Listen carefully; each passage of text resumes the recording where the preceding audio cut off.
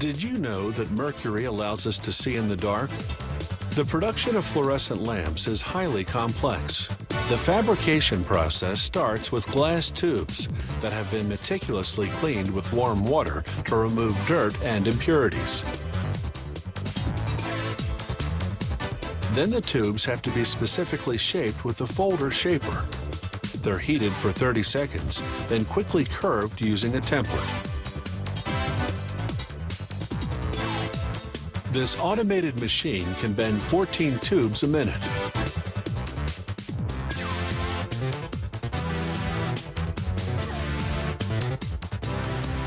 The bent tubes go into the coating chamber where a thin coat of phosphorus is applied to their inner surfaces.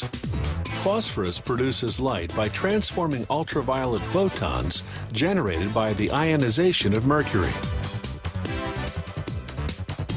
The surplus phosphorus is removed from the ends of the tube to facilitate sealing. They now move to the electrical components. The cathode mount is made in this auto mount. Here they make the wire that will carry the current from the mount. The wire carrying the current is shaped. And here the wire is heated. This prepares it for the next step. It's essential to prevent the cathode coating from spreading to the prongs. The filaments are inserted into their mounts. The emissive substance plays a crucial role. When heated, it emits electrons, which participate in producing light. The emissive substance is actually this liquid. The wiring mount is transferred from the auto mount to the sealing machine. At this stage, the wiring mount and the glass tube are joined. Sealing is done at a very high temperature.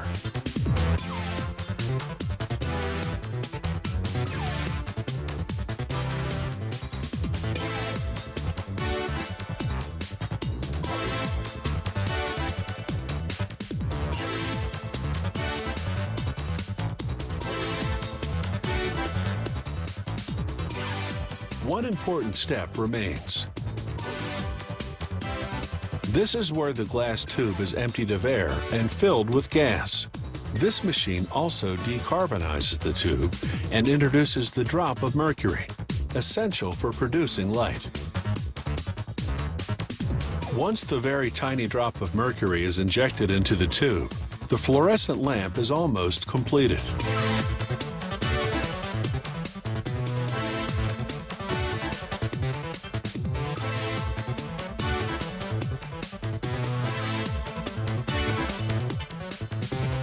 But one step remains.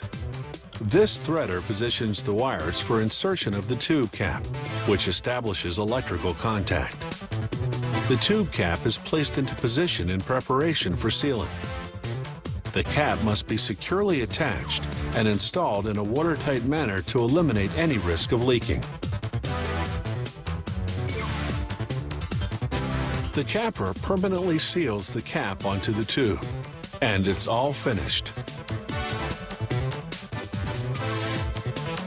Each lamp is tested on a large testing wheel to verify its quality and performance. Once the meticulous inspection is over, the fluorescent lamps are carried to the packaging department.